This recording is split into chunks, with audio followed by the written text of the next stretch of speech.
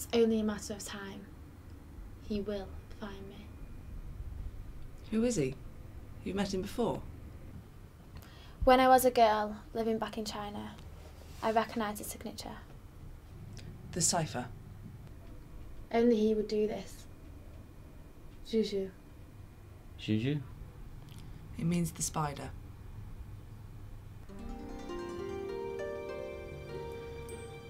It's the mark of the tongue.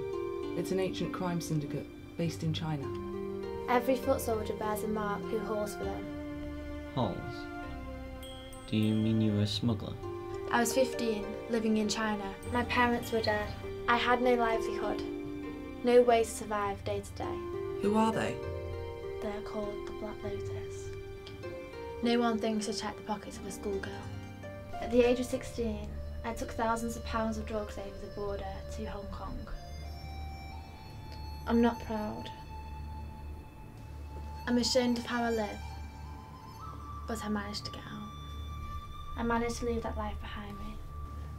I came to England and studied at night school. They gave me a job here, everything was good, new life. And then he caught up with you? Yes. I hoped after 5 years that they would have forgotten me. They never really let you leave. In a small community like ours, he's never far away. He came to my flat the other day. He needed my help. He needed to track down something that was stolen. You've no idea what it was. I refused to help. So he sent you the cipher as a punishment? He's ruthless.